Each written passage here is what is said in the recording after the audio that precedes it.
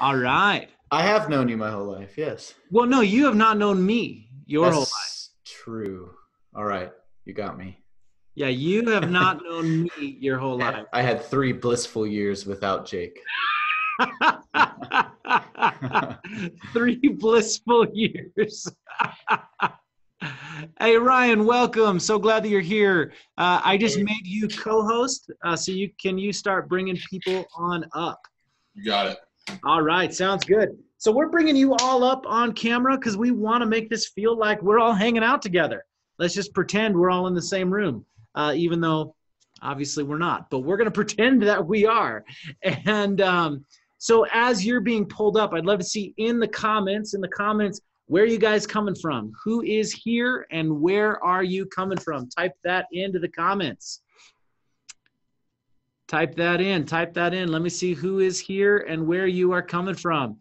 Hey, Cordelia, how's it going? Carol, GW, Judy, Kang, Greg, Nancy, so good to see you. Oh, man, now I have so many. It's funny when I ask for people to say something in the comments, then all of a sudden there's way too many to read. But welcome, everyone. So glad that you're here. As we're getting started, what I'd love to hear is a couple introductions. Hey, that's not Colin Ryan. Hey, Lindsay, how's it going? I just saw Colin's name coming over, so yeah. Well, welcome. I'm so glad that you're here. Oh, there's Colin and Lindsay. So glad that you're here. In fact, Lindsay, how about we start with you? Share us something that is new and good. Oh my gosh, I have been doing these I Am Remarkable workshops. And I had women from all over the world today participate from Nestle. So that's they're awesome. Going really well. Yeah. Great. Congratulations. Thank you. And I'd like you to share what you shared with me a couple weeks back about how this idea that business can't happen right now was really just a limiting belief. Share with me what you said. This is happening, folks. Yes.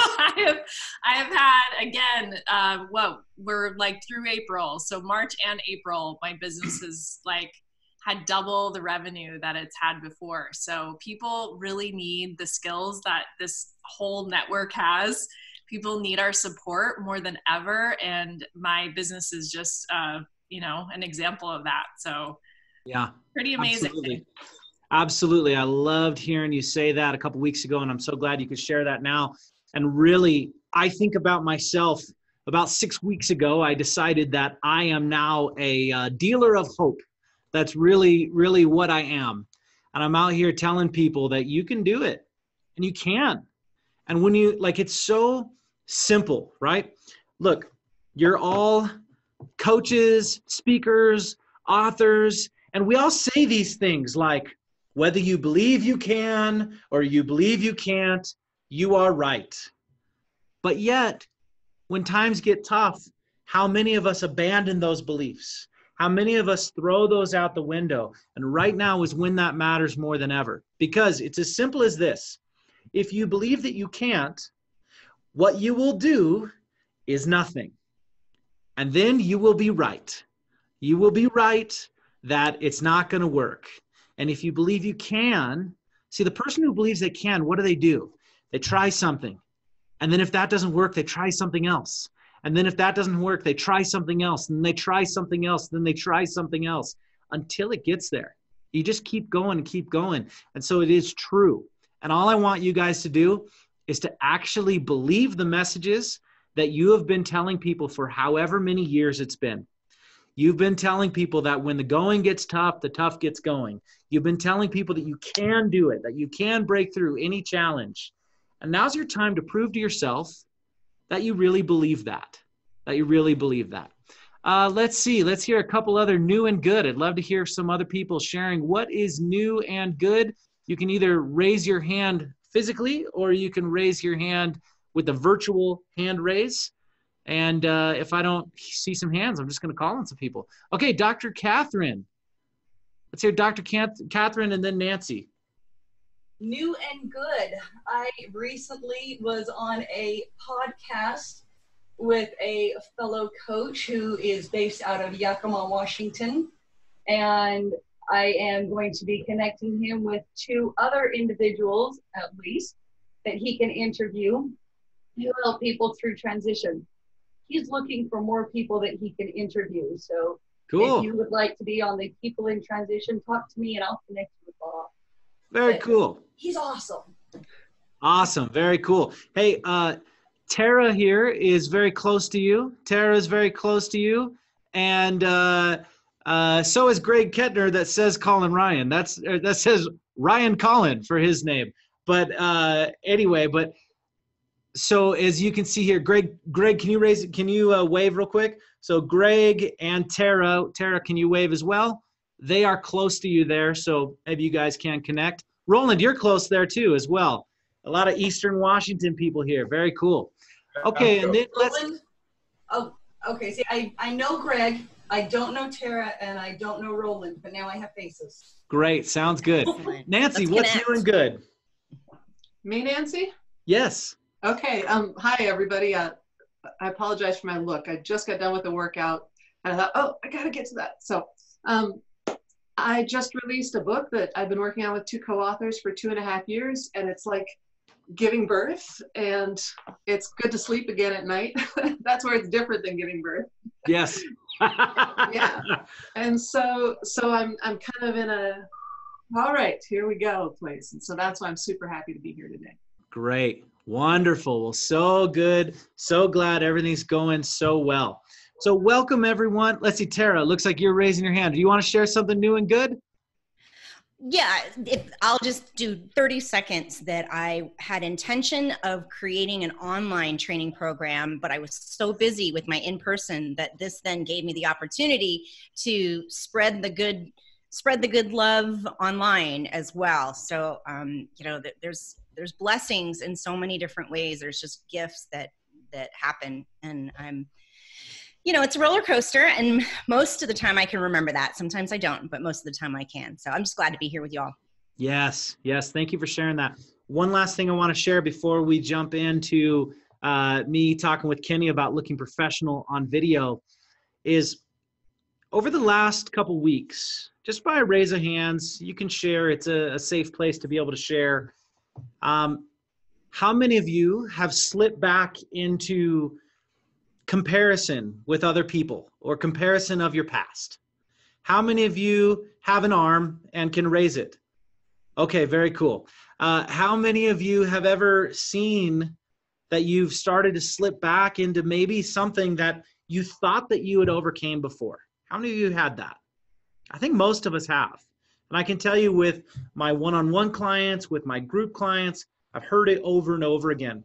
And the question that people are saying is, why is this happening? I thought I was over this. And then they start beating themselves up about why they're feeling things that they thought they were over. Let me tell you the answer. There's a global pandemic going on. That's the answer. So give yourself a break and realize that it's okay. It's okay. If you're not moving as fast as you were maybe 6 weeks ago, that's okay. At least you're moving forward. And if you're not moving forward, figure out how to move forward. And that's all that matters. All that matters is that you improve 1% every day.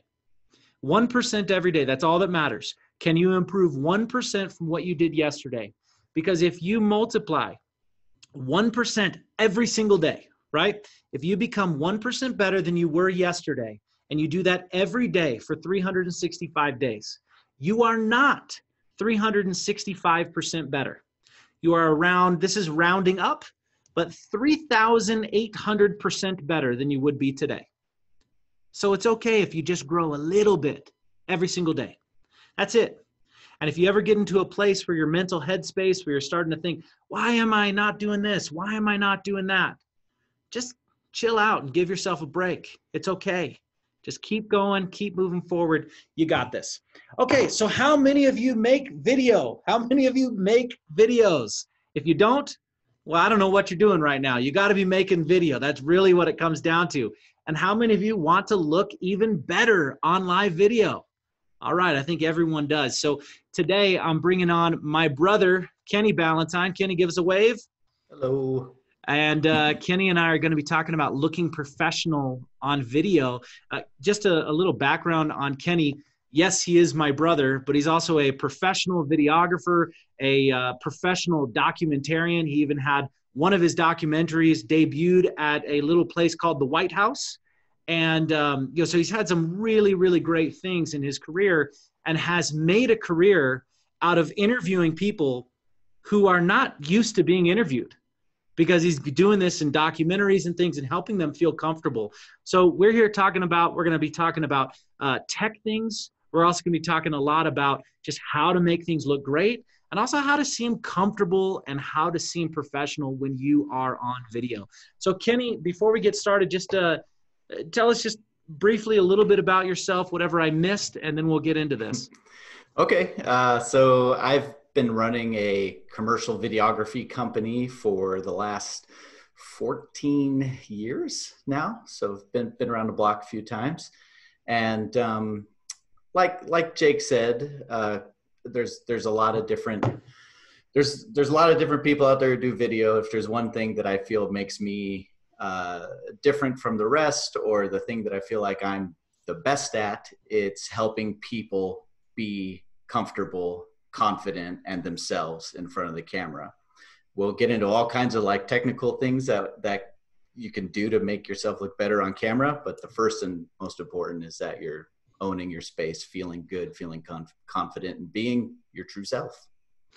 So how does one feel confident on camera when, I'll tell you, the question I hear more than any is, I'm used to talking on stage, I'm used to talking in front of people, I'm used to talking one-on-one with someone, but when I look into a camera, I freeze, I feel uncomfortable, all of a sudden I get tongue-tied. What kind of things do you do to help people get through that?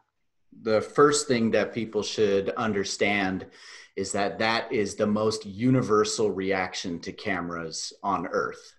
And even, I mean, I'm in front of a camera all the time. I'm behind cameras a lot, but I'm also in front of them a lot. And I still have the deer in the headlights moment. Sometimes while doing Facebook live videos, that's always very comfortable when that happens. And so I think the first step to that is just embracing that is completely normal, right?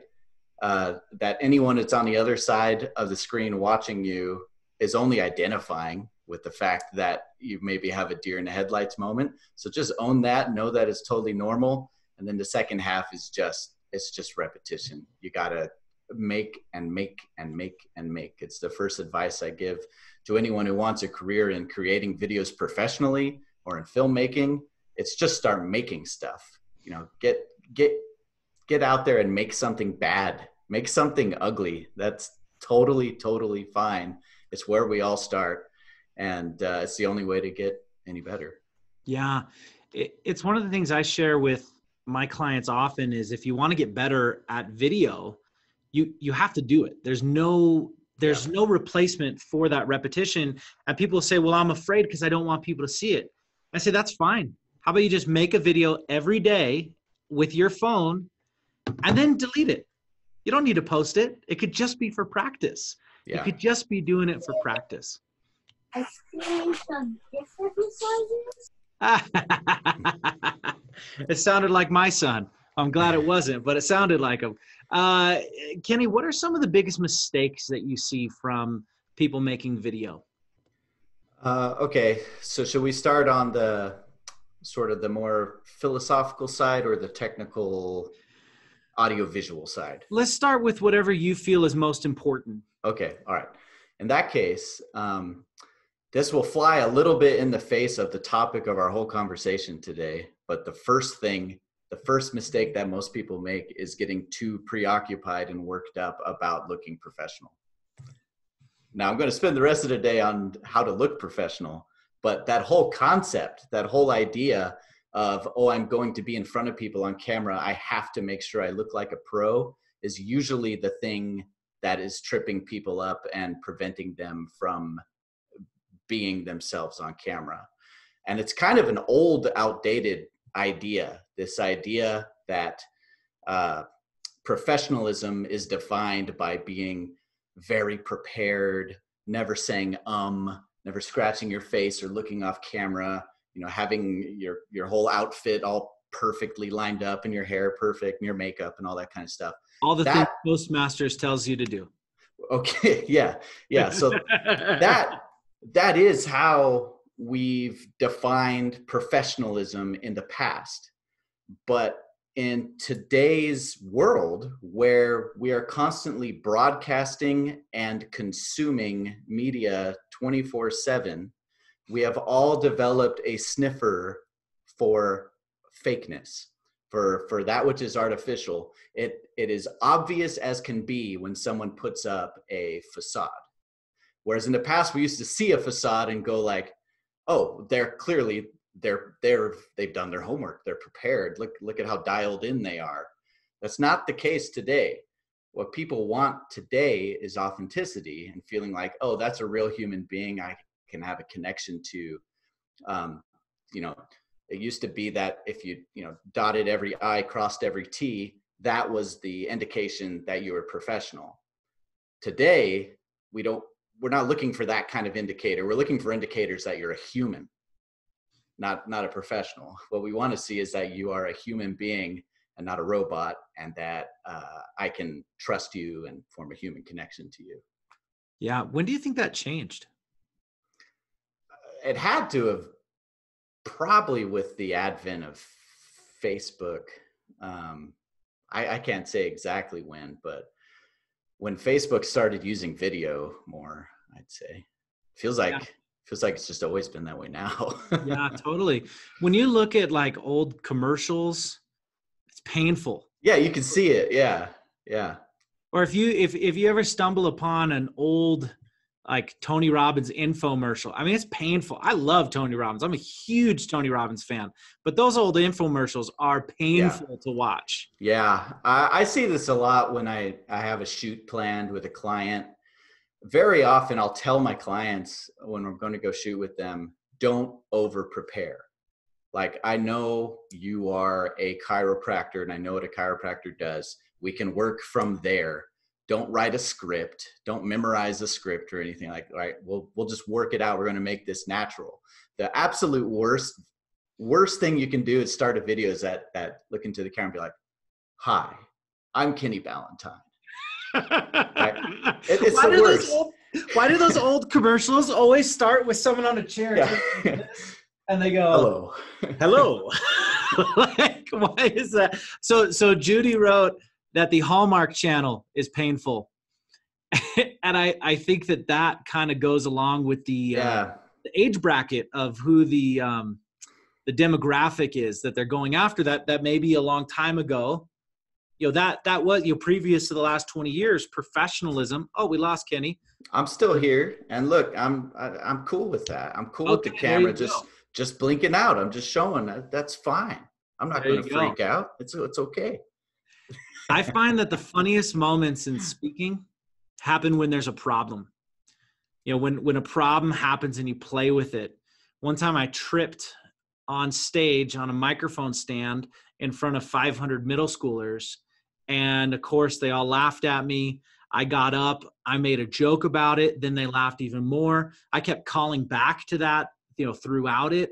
And afterwards, the principal asked me if that was on purpose. So he asked me if that was staged because it went so well. Yeah. It's the good moment. I mean, it's those mess ups that end up going so well. Well, it's because it's authentic. Yeah. It's real. Let's get into some of because I'm sure that here's what I want to do. I want to hit some of these questions that we have that I know people have and that I hear often. And then I want to open up to Q&A from you guys. Colin, I don't know what this sign language means. Colin looked at me and went, it's magic. I said I'd love to see a photo of Kenny's setup because it's like, he's so close. It's just beautiful. It's like, you're a beautiful man. I feel like I'm just connecting to you, but it actually genuinely would be interesting to know, like, am I interrupting? Are you using a camera or your webcam from your laptop? Or I'm actually using my everyday shooter camera. Okay. I have an interface that allows me to use it as my webcam. So yeah, I'm totally cheating. I have professional lights and a professional mic, and I've used all of my props to set up a very cool background behind me because people have another set of expectations for me. I can't have an ugly background and be poorly lit as a professional video producer. So it looks great, man.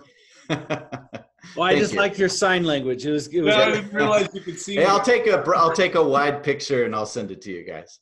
Okay. Yeah. Let's do that. So, can I say something about that? Because so you and I, Jake, are completely unified in this idea that authenticity is king. That's what's most important.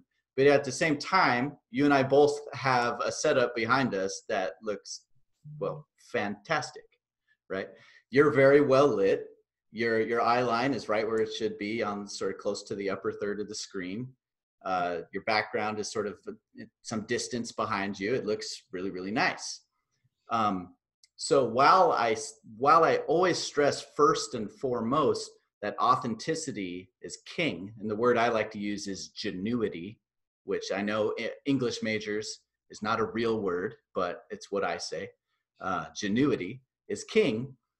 At the same time, the more comfortable we can make a viewer when they're watching your content, the more they're going to be focusing on your genuity and less on whatever weird stuff is behind you on the wall, or the fact that there's a loud hum coming through the speakers, or that they can't see your face, right?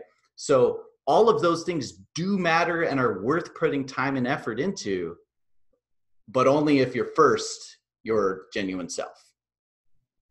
Yeah. Let's get into a couple questions on some of the tech things, and then we're going to jump into their Q&A. So, back to this idea of what are some of the mistakes that you see. So first you said, let's get into this about your actual delivery. Now let's talk about some of the tech things. What are some of the mistakes that you see? Yeah. So just simple things that can make your shot look better. I'll start here. The first mistake that I think people go to a real quick, easy Band-Aid to try to make their background look cooler. And I know I'm calling out some people on the call here. It's nothing personal, but I got to bring it up. And it's the overuse of the virtual background. Now, why am I anti-virtual? I forgot that was even on there when I fired this up today. I did it for a space talk that I was doing. Well, that's SpaceCom. That's appropriate, right? Yeah, I thought he was calling out me because I have my logo on my virtual background. I'm not calling out any individuals. I'm just saying that we all go through a virtual background phase at some point. But what I will say is that a real background where you have some separation from what's behind you will always make you look better. But two, if we're trying to get rid of the idea of a facade of fakeness, of trying to focus on that which is authentic, then we would be better served having no actual facades in our video. Because that's what technically a facade I think is in front of us instead of behind us, but a virtual background is in fact a facade.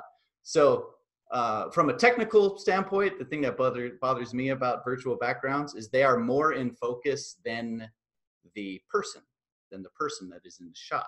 You have a crisp photograph that's high resolution and looks great, but when a camera shoots something, it focuses on the person, and then the background gets soft, gets a little blurry, and so the person stands out as you are the most important thing in the frame. If the background is crisp and you are blurry, you are soft, that's suggesting that what's on the background is actually what matters more than you. And especially if you got the whole galaxy and the planet Earth behind you, that it does take some attention away from the very cool person who we should be focusing on, right? So I always say use a real background. Find, if at all possible, a way to give it some distance behind you. You want some separation from the wall. The more depth you can have behind you, the more you are going to come out as the most important thing in the frame. So Jake's a good example. Colin is a really good example of that too. the two of you are really well lit, and you have a lot of space behind you. It feels very comfortable. So that's one thing. Always give some space behind you. Rich, I like the changing. That last one looked like the Wicked Witch of the West was coming in. Oh no, that's the Northern Lights. Yeah. There you go. It's the Northern Lights. But I just saw this green on the side, and I went, "What's going on there?" So when is an appropriate time to use virtual backgrounds? Well, if you have a good reason where it is only magnifying your message, or I don't know, even that, if you're the one speaking, then you are the most important thing for someone to be paying attention to. If you're putting a virtual background up, it should be something that keeps you the most important thing in the frame. So if you're going to go virtual, I don't know if you would necessarily want your branding or a big, beautiful picture of something else, because it's not true to you. I'd say more like an abstract, like a blurred out kind of abstract, or just sort of like a soft gradient would be a better virtual background. But still, I would let people see that you're in your home, that you're, especially right now, here we are in this moment in history where we're all united, we're all going through the same kind of things. It's probably a better time than ever to show that, oh yeah, I don't have this beautiful fake office behind me. This is actually where I work, right? Here's my house. That's my kid running behind me. Yeah. I think we're going to be better served by going to questions. So what I'd like to do is, anyone who has a question, type it in, and then I will call on you to actually ask the question. So let's start with Jason. Cool. Jason, can you ask your question first? Yeah, well, I was curious, Jake, how much space, I've been doing videos and I've been changing where I sit in my office to give more space behind me, which isn't how I sit now. So I'm curious how much space you have behind where you are and the wall behind you. Yeah, there's probably about 6 feet. This room is probably 12 feet long, 12 feet by 12 feet. It's not a giant room, but it's probably about 12 feet by 12 feet. I'm sitting almost in the exact center of this room. Okay. I'm almost exactly in the center. If you saw, sometime I'll take a picture. I have a desk, and then I have a big giant table right behind that desk to be able to put, I have screens and all this kind of thing. I have this, what did Dwight Schrute call it? Like super desk or something like that. I don't know if anyone remembers that from The Office. Mega desk. That's it. Mega desk. I have mega desk going on right here. But I physically am pretty much in the center of this room, and there's about 6 feet behind me. Okay. Right. Well, the cinematic moment where they rack focus, and you have they're using that really shallow depth field lens, and you go from a blurry background or a blurry foreground that just rolls into focus, and it just looks beautiful and cinematic. That's the whole point of the distance from the wall, is that as you give more distance, you become more separated. The background goes a little more blurry, and you become more crisp. And what that does psychologically is, I can tell you are important. You are important. Nice. Let's go with Steve's question. Steve, ask your question about guitars.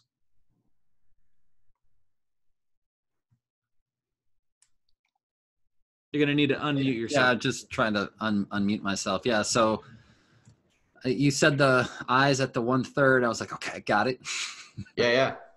But I'm saying this because I get comments on it all the time, like every single time. And last week when we did the meeting, Jake actually commented, wow, look at all the guitars. So it is obviously an eye catcher, but I don't know if it's too distracting.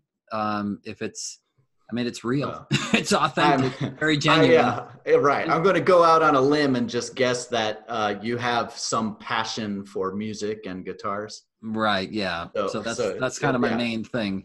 The other question is, like, this business over here is all kind of like dark and like, so there's a lot of stuff. It just feels like there's a lot of junk in here.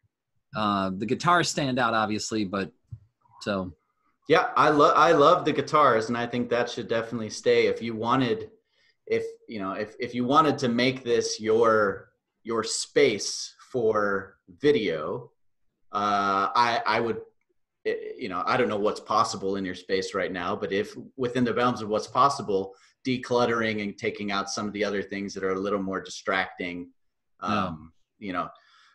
if we were having a long, like 45-minute conversation, I know that my ADD self would begin trying to figure out how many pins are in that cup over there. And I go, oh, well, I have a Bell bicycle helmet too. And that kind of thing. Funny. But the guitars definitely reinforce who you are. Sure. But at the same time, too much can start to pull your attention. Right. So. And I would think, like, get the crappie. I've got a crappie up here, a fish right there. Uh-huh. So if I go like there, maybe I want to get the crappie out, crop the crappie. Yeah. But is that a musical fish? Yeah. Unless it's a does it musical sing? fish. Yeah, does that fish sing? It does not. No, Okay. it was actually a real crappie. Yeah. No, but you raised an important point about eye line, and you're nailing it right now. You get so many calls lately where I talk to people that look like this. Oh yeah. They look like they hang on to the edge, like they're peeking over, or like this, and being too high in the frame and too low, both do something to your shot. If I were directing a movie and we were shooting from above down at someone, it would be to make them look inferior or weak or without influence. Whereas if we, shot from like way underneath, it would be to demonstrate that they are like overbearing, dominant. If you want to you want to connect to someone, you want to feel like we're talking straight into their eyes. And the best way to do that is to line up on the upper third of the frame. If you divide the screen into thirds, put your eyes right on that top line. So great. Let's go to Greg. Greg, can you ask your question? Greg Kettner. Hey, Kenny. I was just asking about, I see a lot of these ring lights on Amazon. Are those of value? Do they work? Or what would you suggest where I'm not spending $3,000? Yeah, well, you certainly don't have to spend $3,000 on a good ring light. They are fantastic for making a soft, diffused light. The whole point of a ring light is that it spreads the light out, which gets rid of harsh shadows. So I'm underneath a ring light right now. Mine's a real big one. There's really inexpensive ones that do the job very, very well. But what they do, the function is diffused spread light. And you can do that without buying a ring light. There's lots of ways of diffusing or spreading light. So if you have just a normal old desk lamp or whatever you have access to, if you shine that light through, say, some thin fabric, or even bounce it off of a wall, you'll spread it out and diffuse it. Harsh lights on your face makes every crease show up and look more pronounced. The quickest way to make yourself look older and uglier is to shine a bright light directly on yourself.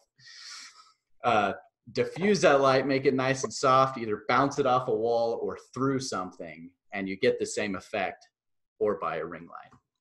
Yeah.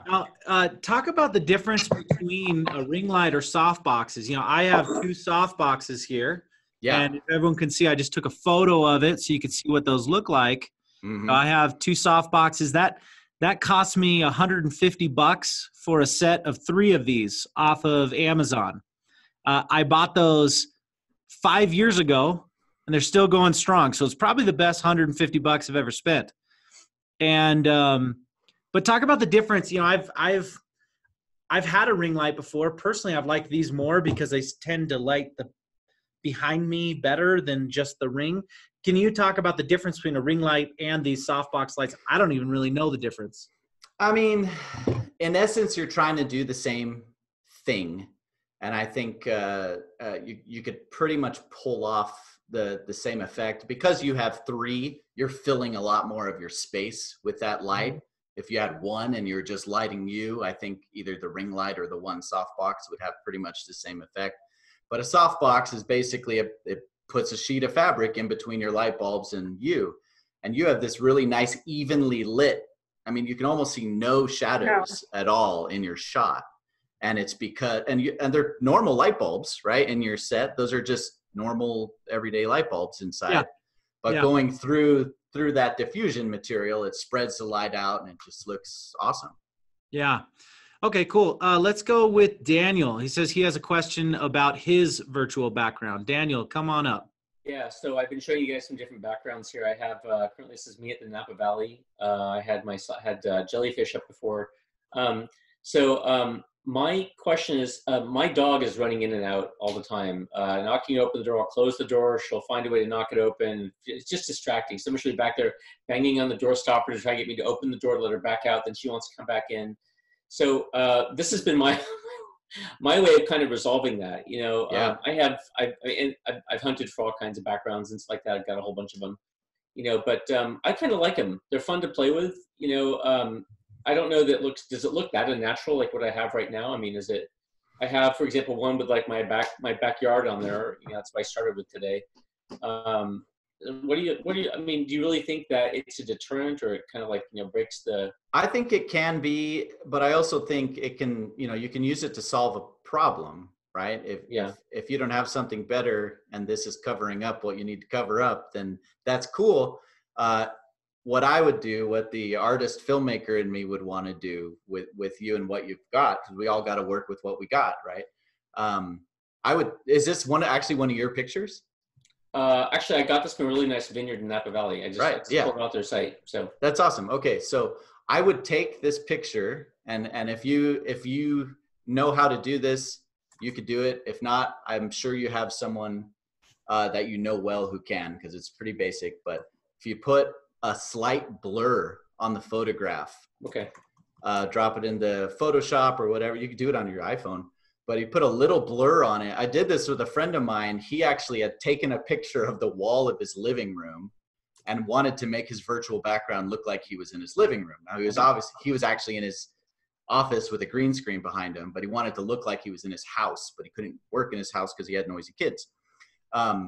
But the problem was the wall behind him looked sharper and prettier than he did. So how do you add that blur? So you can either drop it, you drop it into some kind of app. So like your iPhone, if you open up your photos, you can hit edit, and there's an option in there.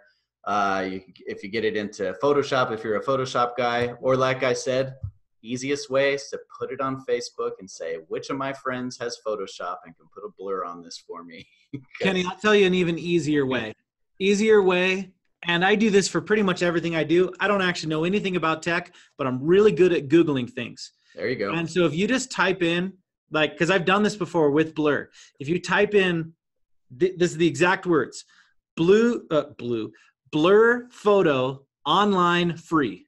Just type in those words, and like 10 different programs come up where you upload it. You put what percentage you want. You just get to do a sliding scale one way or another, and then you get to download the photo. It's super simple. You don't need to deal with learning a new program. It's just as simple as upload, change it, then you get to download it. Yeah, so, and it just needs to be a slight blur, just a little bit, and you'll pop out. You know, you could leave a picture like that. It'll look like you're actually there. Yeah, awesome. Thank you. That's a really good tip. And one thing I wanted to say before we go to some of these more questions is, anything that Kenny is saying, anything that I ever say, any of these things, these are designed to make you better, but done is better than perfect. Oh yeah. Done is always better than perfect. And so if you're in a situation,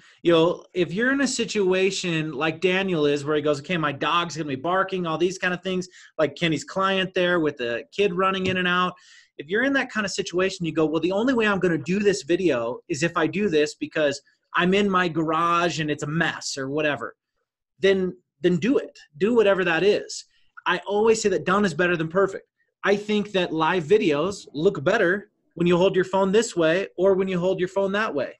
I think they look better when you hold your phone this way rather than holding your phone that way. But sometimes people forget, or sometimes it's just more comfortable for me to hold it this way. And sometimes I just don't care. I I would rather get something done and be out and be in front of people and be able to communicate my message no matter what. So you know what? My hair is bushy because like everyone else, you haven't been able to go to the barber. And I was going to point that out. I'm not supposed to brush the sides of my hair, you know? But like when it comes down to it though, I go, okay, well, right now it's a different situation, but I think about the past and I know that there were times years ago where I wouldn't make a video because I'd say I need to get a haircut. And that's just silly. Just do it. Make the video.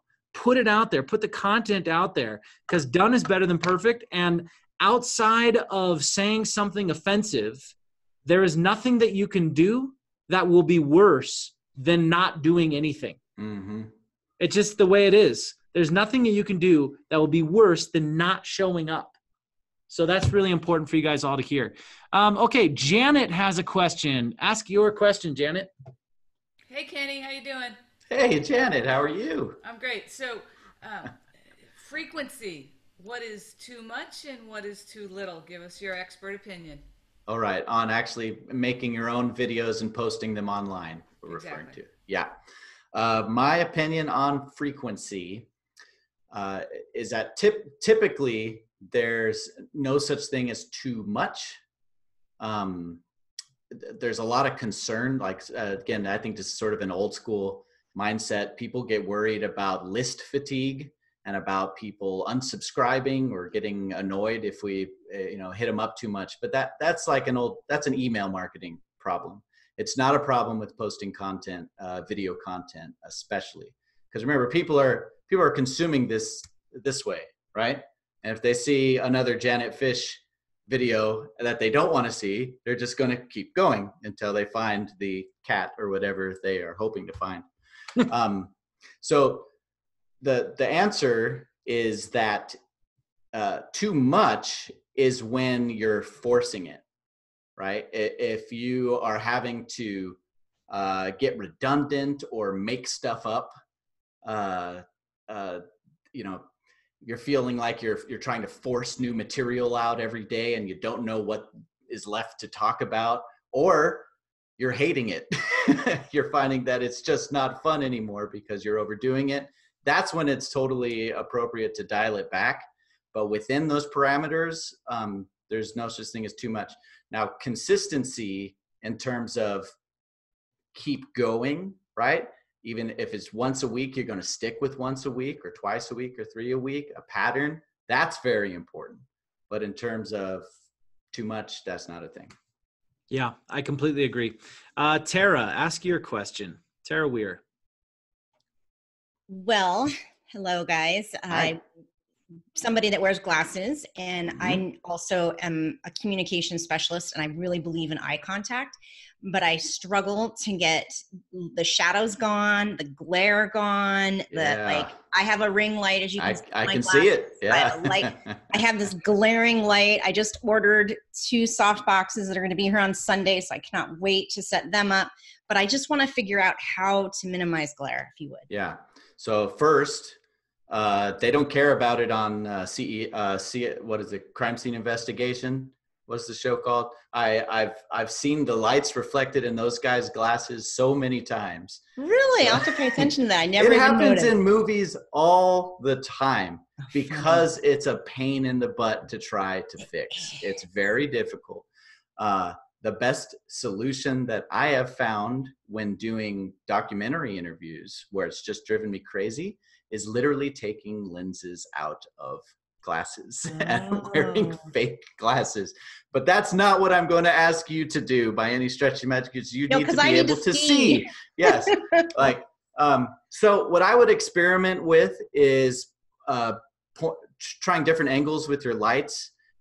When it's reflecting, when we're seeing the reflection, that means it's doing the mirror thing, right? It's at an angle right now where it hits your lens and goes into the camera. And you can manipulate the angle of your camera or the angle of the light to change that. Another option would be to try some more diffusion. Either put something in between the light and you, or try bouncing it off of a wall and see if that makes a difference. But remember, people have so much patience for the glare in your glasses. No one, very few people are going to be distracted by that. Okay. Yeah. And when you say diffusion, do you mean like, can I put like a white cloth over my ring light and that might do it? Yeah. I wouldn't want it to actually be making contact with your lights, especially if it gets warm. Most lights don't get hot, modern lights anyway. Especially if they're LED or something like that. But older lights, I mean, I've started fires before. That the kind of thing can happen. So you just don't want it to enclose it. But it could be a bed sheet. Bubble wrap makes a really nice diffusion, funny enough. Thin paper. There's lots of ways you could do it. Okay. When you look at my reflection or when you look at my video image, is there a lot of shadow or glare at the moment? No. The only real shadow is sort of under your chin. Oh, okay, you know, sort of right under your chin, which is a fine place to have a shadow. That just feels natural. Lights are usually above us. It's when you have it coming from the side and you get that dramatic half shadowed and you look like you're, you know, you are on a secret mission or have some bad news to share. So we're going to be buying, I know a lot of us will probably be getting those either the box lights or the ring lights. Any tips on like, you know, should we try like one on either side or do you always have one in front and one on the side or what's your recommendation about how to use those? So typically what you do is you call it a key light, a fill light, and a backlight or edge light. And what those three things are, a key light is a light that's meant for you. A fill light is meant for your space, and then an edge light or a backlight is for giving you some separation from what's behind you. So what I like to do, I have a ring light right in front of me that's coming right on it now. Because my room is small, it actually spreads out and fills the whole room. So I don't have a second fill light, but I do have a light in the corner back here that's hitting the back of my head and giving me just a bit of separation. It's actually pointed at the back of my head. And that's a nice way to give yourself some distance from whatever behind you. Let's talk about something really important that we have not addressed yet. And there was one question on this. Ada asked a question on this, but I want to put a little different twist on it. Let's talk about the importance of sound.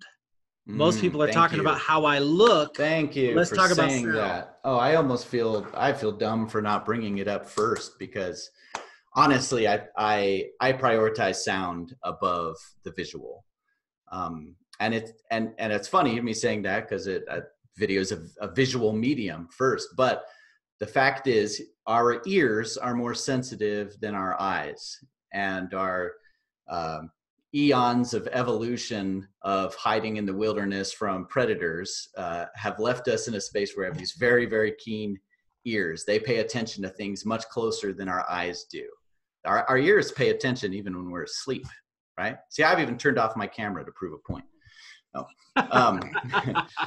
But if you have, my point is that a viewer will be more forgiving of a bad image than they ever will be of bad sound. Like who will look at a poorly lit shot longer than they will listen to a grainy, like a really ugly sound, just a real annoying sound. If you have bad audio, you're going to lose your viewer's attention very, very quickly. It becomes very uncomfortable.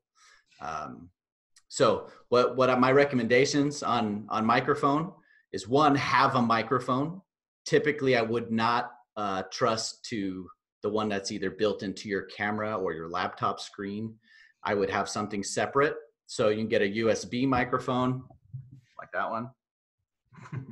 This is a very common one. That blue snowball you're using right now, that's not an expensive mic. No, this one's awesome.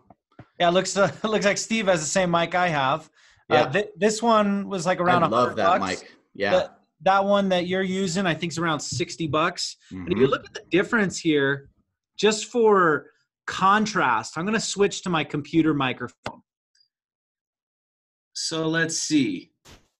I'm now on my computer microphone. Do you guys hear a drastic difference in what it sounds like? I mean, it's drastic how different. Nancy's giving me 2 thumbs down. Come on, Nancy. And then now let's sound good again. And now I'm back to the nicer mic. I mean, it makes a huge difference. It makes an absolutely huge difference. Well, it's like the distracting background, because what I'm paying attention to with that other microphone is now the space that you're in, the hollowness. I can hear that you're in a big empty room. Was there echo? Was there hiss? Was there that? Yeah, it was tinny. It sounded like you were in a tunnel, kind of tinny. Yeah. Well, there you go. And I wouldn't even know until I watched it back. But this is something really good. And when it comes down to where to invest some money, you don't need to invest a whole lot of money. When it comes down to it, this is my computer mic. These lights cost me $150. This cost me $100. And that's good enough. You can just do a little tiny investment, and you can look 100 times better, look and sound 100 times better. Yeah. So if you can't get a USB mic, or for whatever reason, or maybe you're doing videos where you're moving around and not just sitting in one place, my recommendation would be getting a microphone that could be close to your voice. So a lavalier mic, also known as a lapel mic, something that you can pin onto yourself. They've also become extremely affordable. You can get a simple one that plugs right into your phone, unless you use your phone as your audio recorder. Get a mic as close to you as possible. What do you think about, because I've personally noticed that as long as I'm in a quiet place, my iPhone mic is actually pretty decent if I'm doing, like, not for when I'm trying to make like a real professional video, but sometimes when I'm doing live video on my phone, I don't bother with getting my lav mic out and plugging it in, because I find that it sounds pretty okay just from the iPhone. What's your thought on that, like live video and that kind of thing? It's like same thing we said before. Just because you're not traveling with a lav mic in your pocket all the time is no reason not to make the video, right? Apple and the other great minds that are designing these devices for us have done some pretty amazing things to dummy-proof the whole production experience. And that means a mic that actually cuts down a whole lot of room tone and wind noise is right there in the phone. So definitely, don't let not having a mic prevent you from making a video. Yeah, that's really great. Ryan Dunphy, ask your question. Hey, Kenny. Hey, Ryan. So I can't get far away because I'm tethered here with my Apple mic to my Mac, but I have built myself a standing desk, and I just got a whiteboard that's 3x4. Is it okay to do this angle, or should I move my light so the whiteboard is here and parallel to the viewer from the participant side?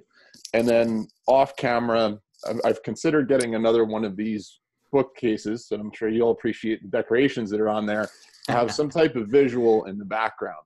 So how am I doing right now? And I appreciate any brutal honesty. And Yeah. I think that's all awesome. With regards to shooting the whiteboard at the angle like that, I think that can work, but your whiteboard's not catching the majority of the light right now. I see the light hitting you and the wall behind you. So, I mean, it's very hard to see. Yeah, and that's with the giant man marker. Yeah, so either another light on this whiteboard, or I would take it over to the other wall. Okay, that would probably be better. Yeah. Straight on like that. Yeah, and on your shelf over there, I see that you have a lot of icons there that probably speak to your soul, that are true to you. Right. As a rule, I would say limit it to 2 or 3 things. If there's one thing that really shouts you. Right. Yeah. This is not usually the background. This is just props, and as I talk about different things, able to talk about. Hey, I used to work at Blockbuster too. Perfect. So it's easy to pull from off screen, but all right, cool. I appreciate that. I will relocate that. Got a couple questions on microphones. What mic would you suggest for someone just starting out? The Blue Yeti, which is the one Jake has, is absolutely fabulous. Highly recommend that one. The Blue Snowball is nearly as good. It just doesn't have cool dials on it to mess with some of the levels. Those are both great starter mics. They're very easy. USB, you just plug it in. Liam, can you ask your question? Yeah, I just wanted to know about, like, if you're out shooting on your phone and you want to use a Bluetooth lapel mic, there's one that I've looked at before by Sabinitech called the Smart Mic, and there's another one I've seen recently. I think it was by Universal. I just wonder what your thoughts were on those. Yep, I don't own one, but I used one recently, and it performed like a charm. It was awesome. Was it that particular brand, or? I don't recall. I don't recall, so I can't. I would just follow the reviews and make sure the thing isn't falling apart on people. But I know that the tech works. I know the tech works. I've used one back in February at Jake's event, actually, and it really impressed me. So I'd go for it. Yeah. Awesome. We got a couple questions on brand of lavalier mics. I'll take this one and tell you what I use. I use a Rode. It's ROODE. Just look up Rode, ROODE smartphone mic. That will come up on Amazon. I think it's $80, something like that. I've seen them as low as 60, as high as 90. And those mics sound incredible. They sound incredible. Workhorse too. Yeah, and when it comes down to it, when you're doing, now, we don't have a lot of stage time right now. That's just kind of how it is. We don't have a lot of stage time. But when you get back to speaking on stages, you know, what Kenny talked about how much more important the sound is than even the video. How many times have you seen someone that has a great video of them on stage, but the mic is obviously being recorded from the back of the room and you can't finish it because it sounds terrible? Always it hurts my heart every time. Yeah, because you know that they paid someone to come and film that didn't know enough to tell him that he needs to be mic'd. Like, that's what annoys me the most is like, they paid a videographer that didn't know that he needed to be mic'd. But so what I'll do in those situations is I'll plug the lav mic into my phone and I'll just put the phone in my pocket and I'll get the audio on my phone. I'll have the audio in my phone because it's right here, and I'll just do that on, you can just download any audio recorder, and then later in post, we'll be able to combine the video that's from the back of the room with the audio, and all of a sudden it becomes way better. And Kenny and I have done this where we've even done 2 different mics where I'd have my phone with the Rode mic on my lapel, and I'd also have the super high-end professional one, and we ended up going with the Rode on my phone because it sounded better. So that's a really great buy, is getting into that, getting the Rode lapel mic. Let's see. Kenny, let's go into this. Just what are your last kind of thoughts for everyone when it comes to making professional video? Well, the last thought is the first thought, which is the most important piece of equipment involved in a great video production is you. It's your story, it's your character, it's your imperfections, it's your flaws, it's the whole package. So don't allow yourself to get too caught up on all the great pieces of advice Jake and I shared today. Make sure that you get out there and just make stuff, and allow yourself to make mistakes, allow yourself to make something ugly, because that's the only way we grow. And you'd be shocked at how many people will see the thing that you define as ugly and go, whoa, that was just what I needed to see today. So love it. Don't start there, don't give up, and then start doing all the other things we talked about. Yeah, wonderful. Let's give Kenny a big round of applause. Thank you so much. Can you share with us what is the best way to get connected with you? The best way is to find me on social media. My company, I now have a virtual video production company because we're not meeting in person, called Content Club. So you can go to contentclub.video to get in touch with me, or join our Facebook group, which is also called Content Club. Very cool. Kenny, can you type the link into the comments right there? Yeah. Now, I have a couple more things. We'll just be another 5 or 10 minutes, so don't go anywhere yet. Before we get going, per tradition, we're going to do a family photo.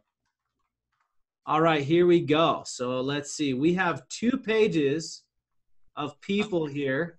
So everyone come onto your screen. Everyone come onto your screen. And we're going to do 2 different photos. We're going to do a smiling photo and a silly face photo because everyone loves the silly face. So, okay, I'm going to give you another 30 seconds to come onto the screen. 30 seconds to come on the screen. And everyone, can you make sure you're muted as well? Because there's just, some, maybe a cat or a kid will run behind you. So, okay, everyone come up on screen. Here we go. Smiling face. Here we go. 1, 2, 3. Now let's do the silly face. Now for the second page, we're going to get the second page in here. Second page, here we go. Smiling face. Now silly face. All right, thank you, everyone. I'm glad that we got that. Got to get our pictures in here and have fun. I don't know what just happened. Let's see. There we go. Now we're back to normal. Okay, so Kenny, thank you very much for popping on and sharing that information. If you enjoyed that, let Kenny know. Let Kenny know that that was of value to you. Let Kenny know in the comments that that was helpful, that that was valuable, that you enjoyed that. And please, everyone inside the Facebook group,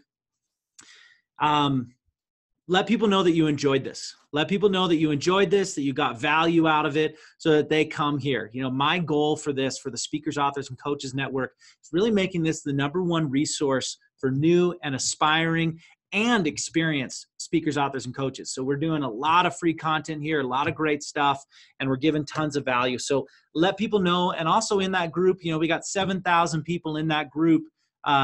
And we want more of them to come and check out these calls. So just let people know in there that you truly enjoyed this. Now, last thing from me, I was planning on doing another presentation now, presentation on growing your online audience. However, I decided as we were going that we should just pull an audible and keep going with Kenny because that was so valuable. There's so much value coming from that. So I don't want to take all day and keep you guys longer. But what I want to do is tell you about, just briefly, there's nothing more important than growing your online audience. Right now, that's all we have. We do not have a in-person audience anymore. And I can tell you what, if this thing happened 4 years ago, I would have been in a lot of trouble right now. I would have been very scared right now because all of my income was coming from me getting on a plane and speaking in front of a live audience. All of those events are not happening. They're not happening anymore. But for me, everything's still been going great because I've built an online audience. It doesn't need to be massive because I can tell you that even with 500 of the right people, a lot of business was coming in. With 7,000 of the right people, more business comes in. But there are people who have followings of 1 million people. There are people who have millions. There are people who have hundreds of thousands. And that's great, but you don't need to have that. But you do need to build your own online audience with the right people. So who are the people that we want to build that audience with? We want to build that audience with people. There's 2 different types of people that we want in our audience, in our network. And everyone write these down. Number 1, we want to have people who can do business with us. People who can buy from us. People make this mistake often. They say, oh, I'm building my online audience. And then they say, but no one's buying from me. And I start to dissect and see, well, why is that the case? And then it turns out everyone that's in their audience is not their potential buyers. It's all their peers. And, unless your peer group is your potential buyers, it's not going to help you. We need to build the right audience. We need to build an audience with the right people. So number 1 is the people who can do business with you. And then number 2 is people that you can collaborate with. So that's going to be people in your industry who service the same kinds of people. My attitude is always about a rising tide lifts all ships. It's always about that. We can grow together. So I'm always looking for other people that I can partner with that are at a similar level to me so that I can grow, and they can grow and we can all grow together. And if somebody has an attitude of competition, I'm just not going to do anything with them. That's just kind of how it goes. I'm going to do business with people who are have that same kind of mindset. But these are the two types of people that we want to build our audience with, because you can put out great video content, you can put out great written content, you can send out great emails, you can put out all sorts of great things. But if there's no one to read it, to listen to it, to watch it, other than your spouse, that random cousin who's really supportive, a couple friends that you met at some conference, then why does it matter? What is it doing for you? Because I think a lot of people start to feel like social media is a waste of time. And the truth is, it is a waste of time if you're not connecting with the right people. So I have a very different view of social media than most. I'm not interested in becoming internet famous. That's not what I'm trying to do. I'm working on building a strong network, a strong community of people who are the right people. The people that I can serve, the people I can collaborate with. Those are the two types of people. I'm interested in building a strong network, strong community with those people. And for you, you need to be clear. And that's, I had a lot more to go into today, but like I said, I felt like what we were going through with Kenny was more important today to get through that, since we had him here. But you must, this is the training for today, is you must be clear on those two types of people. Who are the people that you do business with? And who are the types of people that you can collaborate with? And you need to get clear on those two things. And then from there, it's very simple. You're going to ask yourself, where are they hanging out? Let's make it as simple as possible. Where are they hanging out? Now, right now, we're talking about online, because we're not going into any in-person events right now. We're not going to conferences right now. We're not going to events, because that's a great place to do it. But right now, it could be online. So you can go, what groups are they hanging out in? What virtual events are they hanging out at? What hashtags are they using? You might ask yourself, what people have influence over these types of people? And I divide that into 3 different groups. I take my dream team people. These are like the high level people that I'm probably not going to have any chance to have a relationship with, at least in the time being. But they help me get my thoughts going, because I start going, okay, well, that's what this person looks like. Sometimes it's easier to find those people. Sometimes it's easier to think about those people. Who are the people who have an audience of my right people, right? Who are those people? So you look at that and you go, okay, those are the dream team. It'd be amazing to be able to partner with those people. Then I take it one step down and I say, who are the micro influencers? Who are the micro influencers that have people, that have my audience, that have influence over my audience? And what I mean by that is they're not someone who has millions of followers. There's someone who has great influence over thousands of people that are your people. So we're looking at people that are not the household names in the industry. We're looking for people who they still have a platform, but they're probably going to be more accessible. I would be an example of something like that. I would be an example of what I call a micro influencer, because I have, between email lists, between social media, we're talking 15,000 people. In the grand scheme of things, that's nothing. That's still very small. If you send me an email, I'm going to read it. If I send Tony Robbins an email, he's not going to see it. So that's kind of the difference there. Then let's take that one level below and say, who are my peers that are also trying to do this same kind of thing? Who are my peers that are also doing the same kind of thing? They're at my level, they're one level below or one level above in terms of their growth, in terms of their size. And with those people, I say, well, how can I collaborate with them? How can I build a connection? How can I do that? How can I build that kind of thing? How can I help that grow? Now, Greg asked, thank you. He said, thank you for all you do for us. Will you still do the building an online audience training for us? So yes, so here's what I'm going to do. This was the training I was planning on doing in here. I was actually planning on doing about a 15-minute version of this. I have already pre-recorded a 40-minute in-depth version of this. And so everyone can go and get that. You can watch that training. Like I said, I was planning on doing a live one. I'll save that for our next meetup to really get into it till we go do questions. but this is a 40-minute in-depth version of this. And you can get that right now here at that link that I just posted, speakerauthorcoach.net/grow. This is 6 different ways that you can organically grow your online audience. And what do I mean by that? Organically means it's free. You can grow your audience for free. Here's 6 different ways in which you can do it. And the great news is all of these different ways you can do from home. You can do from home. You don't need to leave your house. And when I say 6 different ways, they're really 6 different categories is really what it comes down to. There's 6 different categories and there's tons of ways within it. I don't want anyone to ever feel like I don't know how to grow my audience. I don't want anyone to feel that way because there are so many ways for us to grow our audience. And what I just got into about knowing who those people are and where they hang out and where they're at, that's just one of these ways. That's a very effective way to do this so we can connect with those types of people. And I'll tell you this, when it comes to connecting in groups, connecting at those online meetups, I'll just share one tip for you and then we'll move on and get out of here for the day. But the tip is, this is going to sound crazy, and it's also going to go right along with what Kenny said. Be an actual human being. Act like a human.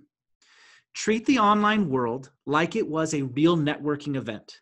So if I was at a real networking event, now I know people do this, and I can't stand those people, but would I go up to someone? Would I walk up to you? Let's just see. Would I walk up to Dr. Catherine? And would I walk up to you and say, hey, here's my business card. My name's Jake Ballentine. I can help you with this. This is what I do. How about you buy something from me? No way would I do that. No way would I do that. I'd say, hey, Dr. Catherine, very interesting. What are you a doctor in? That's interesting. Tell me about yourself. That's what I would do if I was at a live event, at a networking event in front of a real human being. So why don't we do the same thing when it comes to online? Why don't we do the same thing? Now, I treat a Facebook group at the beginning of what I did, and I see it every day because people come into my Facebook group, they say, oh, wow, cool, there's 7,000 people there. I want to get in front of those people. And what they do is say, here's my thing, come join this, here's this, buy this, here's this. And even when I don't delete it, but spoiler alert, I delete all of them, and I have people who delete all of them because that's against our rules in the group. But even when I forget or when I have a weekend where none of us are on there to delete things, nobody sees it. Nobody reacts to it. It's not even effective. So stop wasting your time. Instead, treat it like a real networking event. So what would you do at a real networking event? If you're at a networking event, you have a round, before the speaker goes, everyone introduces themselves and they say something interesting about themselves. Well, if someone said something interesting about something that I can relate to, I'm going to go up to that person. I'm going to say, wow, that's really interesting. Oh, I used to live there. Oh, you're trying to do that? I know some things about that. Maybe I can help you. I would do that. Or if somebody asked a question during the event, I would then answer the question.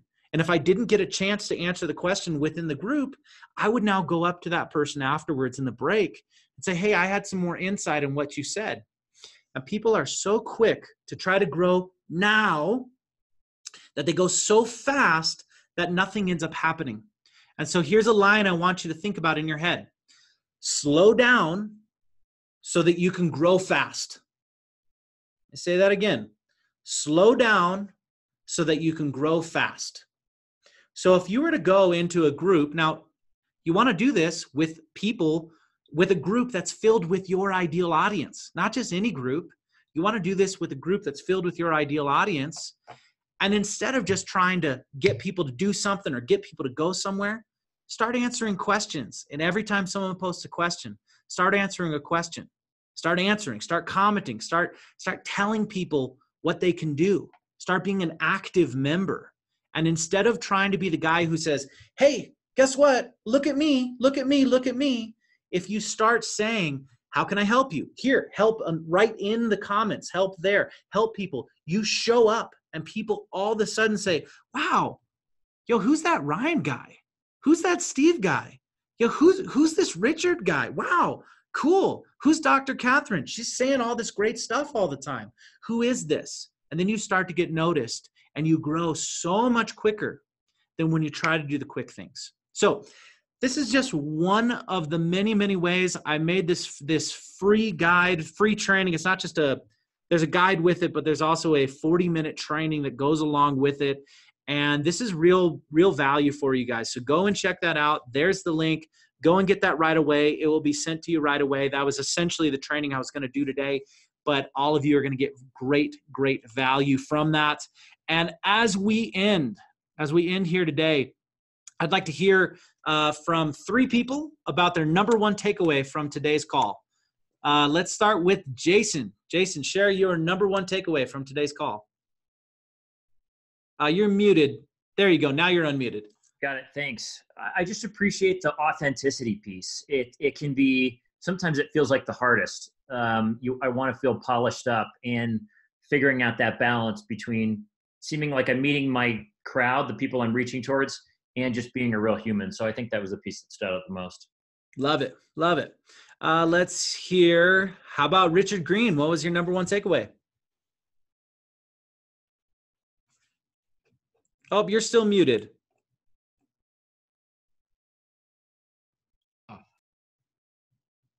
You unmuted yourself and then muted yourself again. Here we go. Here we go. Now you can hear me, right? Yes. Kenny, thank you so much. It was great stuff. Everything was great. I tell you the one thing that I had forgotten about, and I've been doing some videos, and I love, by the way, I love authenticity. It's super. It makes all the difference in the world, especially when you're first getting started. But I realized I wasn't using my very nice Blue Yeti mic. And I realized that a lot of the videos I've been doing lately, maybe the sound quality is not so good. So that was kind of a reminder. It's been sitting on the desk next to me and not plugged in. So that was my takeaway. That's maybe more important than the video. Yeah, wonderful. Sounds good. Teresa, share your number one takeaway. Okay. I'm actually like listening on my phone and watching on my laptop. There you go. A lot fell apart today. And I was still doing dinner. So I don't want to not be original. I appreciate the authenticity piece only for me because I think I actually hit like 30 consecutive days of posting a video on Facebook today or yesterday. And that's exactly how I show up. You know, nothing about it is professional, but I'm every day just trying to very much be myself. And I liked the other thing that's sticking out for me is when it gets hard, or when you're struggling to come up with it, or it's not fun anymore. I always think I have plenty of ideas. Sometimes I struggle with what I'm doing today because I don't have it planned too far out. But yeah, the earlier in the day you get it done, no matter what time you want to post it, the earlier in the day you want to get it done. It's nice to know that you have that done if that's one of your goals. Yes. Yes. Now I'm adding on instead of telling my big takeaway. I think we're good. Thank you. Thank you very much. I appreciate great to that. be here. Thank you. And one last thing I want to add on that is have fun with what you're doing. Have fun. Remember, every one of you got into this because you didn't want to do that job, right? I don't want to do that job. I want to go out there and make a difference. I want to do those things. But it's really often that I hear from people that they're not having as much fun as they thought they would, or they're so stressed out, or they're so, whatever, they're dealing with it. I'm going to tell you this. This is something that my grandfather, Kenny, and I, we have the same grandfather, kind of crazy, same parents, also same grandfather. And our grandfather, Dr. Robert Schofield, psychiatrist who shared so much wisdom. One of the things he said all the time is there are no big deals. Even if you think it's a big deal, it's not a big deal. There are no big deals. It's only a big deal if you make it a big deal in your mind. That's it. It's only a big deal if you make it a big deal in your mind. So let go. I hear all the time from people saying, I just wish I was more successful. I wish this was working better. I wish I was more successful. Well, people can see that in your videos. People could see that. If you squeeze something too tight, it's going to slip away. People can see that you're not there to serve. You're there because you want to be more successful. And I want you to get back in touch when it comes down to authenticity, when it comes down to the genuity that Kenny's talking about. It really comes down to, why are you there? You're there to serve. You're there to make a difference. forget yourself, go to work, have fun, share your message, enjoy yourself as you're doing this. Remember, you chose to do this. This is what you're doing because you chose to do it. And go out there and share your message. Go out there and make a difference. Now we're going to end with a Speakers, Authors, and Coaches Network virtual meetup, virtual fist bump. Everyone bring it in. Virtual fist bump. There you go. Boom. All right, everyone. Thank you so much. I'll see you guys later. Bye.